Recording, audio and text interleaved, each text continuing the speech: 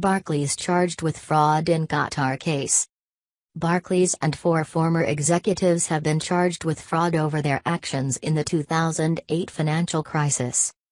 The Serious Fraud Office case relates to the billion of pounds the bank raised from Qatari investors, enabling it to avoid a government bailout.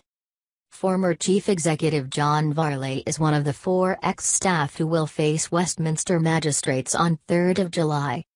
Barclays says it is considering its position and awaiting further details.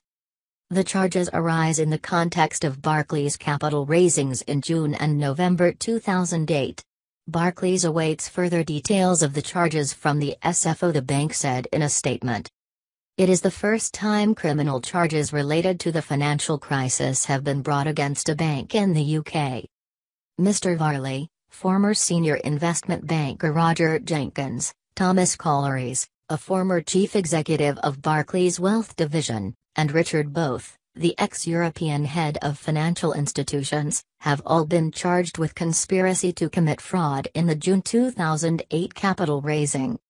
In addition, Mr. Varley and Mr. Jenkins have also been charged with the same offence in relation to the October 2008 capital raising and with providing unlawful financial assistance. Mr. Jenkins will vigorously defend himself against the charges, his lawyer has told Reuters. As one might expect in the challenging circumstances of 2008, Mr. Jenkins sought and received both internal and external legal advice on each and every topic covered by the SFO's accusations, said Brad Kaufman from American firm Greenberg Traurig. John Varley would foremost have been an unlikely choice as the first former bank chief executive to face criminal charges over the events of the financial crisis. Avuncular, calm, Mr. Varley was one of the city's patricians, often portrayed, rightly or not, as a check on Barclays' hard-charging investment bank, led by Bob Diamond.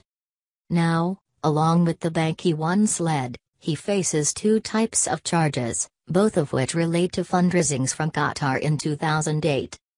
The first charge, conspiracy to commit fraud, relates to advisory fees paid to Qatar. The second, unlawful assistance, could be more serious.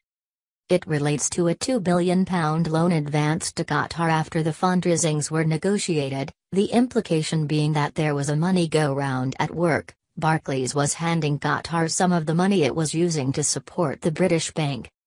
Mr. Varley was one of Britain's leading bankers, having been chief executive at Barclays for 6 years. Barclays took £12 billion from Qatar in 2008, as banks scrambled to avoid nationalisation. The SFO looked into payments made to Qatar at that time and afterwards. It also investigated whether those payments were correctly disclosed and if they might have been an inducement to Qatar to support the British bank. The emergency funds allowed Barclays to avoid a government bailout in 2008 at a time when rivals Lloyds Banking Group and Royal Bank of Scotland were forced to rely on a taxpayer rescue. The Financial Conduct Authority, FCA, has also reopened its probe into the deal and is understood to be reviewing new evidence which could prompt it to reconsider a £50 million fine against the banking giant 4 years ago.